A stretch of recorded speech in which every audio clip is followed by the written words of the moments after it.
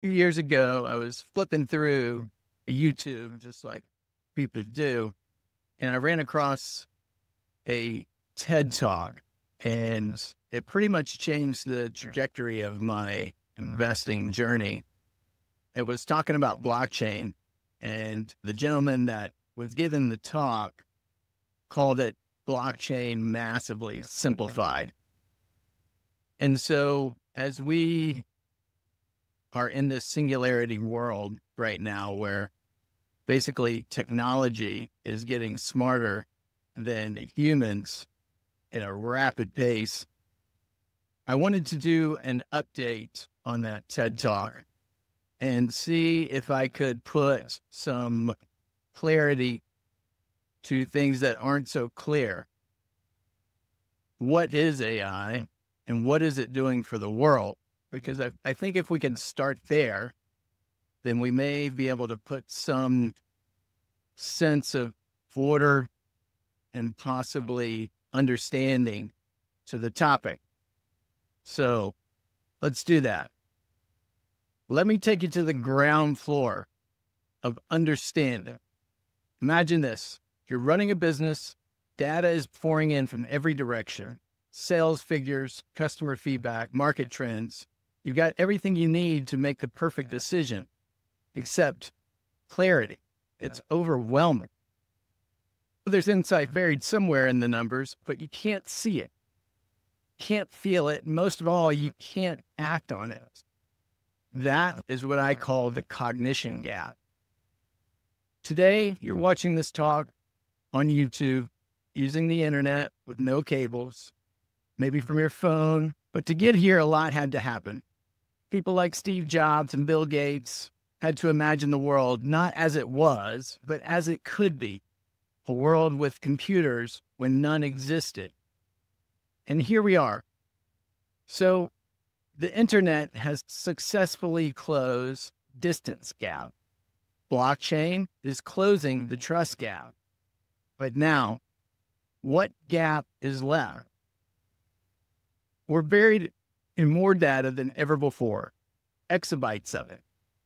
More than any human, any team, any enterprise could reasonably digest, let alone use it wisely. So the question becomes, what is the one gap in this new paradigm that hasn't been closed? Because if you answer that, you can ride the next 40 years of transformation instead of watching it speed past. Let's take a look back quickly. The printing press closed the knowledge gap, moving from a chosen to the masses.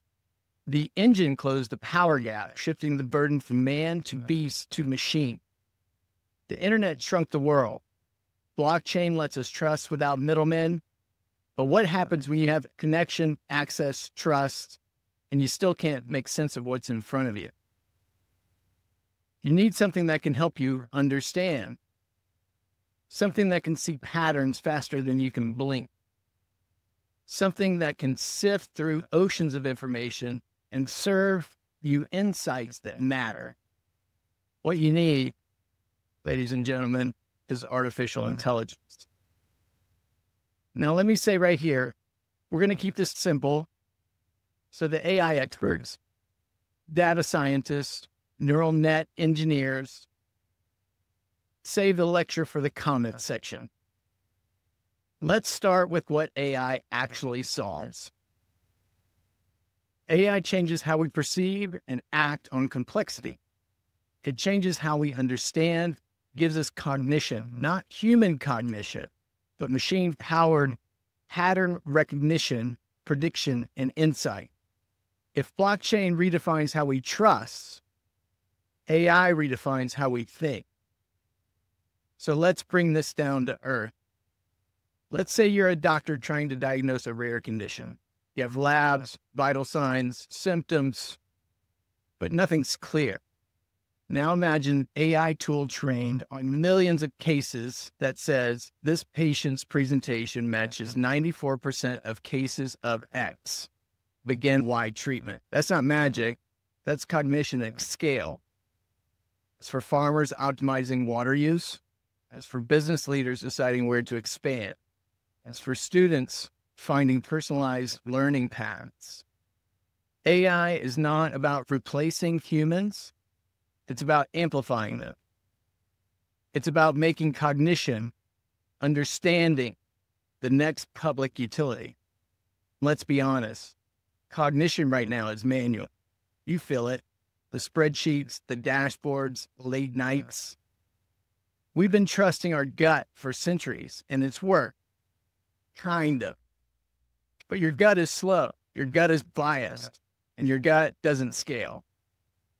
Now we have a way to process complexity in real time with models that can learn, adapt, and suggest.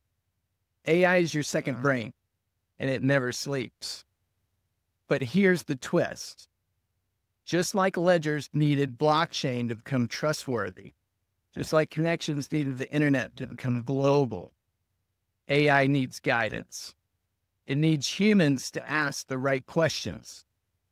Because AI is not perfect. It reflects our data, our patterns, and our biases. That's why the future isn't AI alone.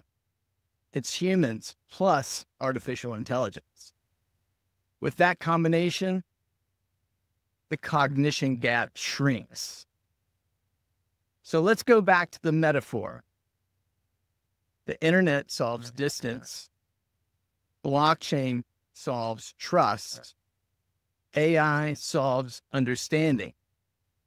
And when you put all three together, when a trusted real-time global network can think with you, you're not just watching history, you're writing. We are on the ground floor of this cognitive revolution. We are building systems that can think faster than we can and help us act with more precision than ever before. It's already happening, slowly, quietly, and then, as always, all at once. So what do? We learn the tools, we ask better questions, we partner with intelligence, instead of pretending we don't need it. I want to leave you with one last story. Imagine walking into a grocery store. You pick up a product and scan it. AI shows you the environmental impact, the nutritional score, the ethical supply chain history within seconds, not from marketing, but from the data. That's not science fiction. That's an AI-powered world where cognition is everywhere, where every decision is informed. So the next time you're drowning in data, unsure what it means, remember, you don't have a data problem. You have a cognition problem. And now, ladies and gentlemen, you have the cure.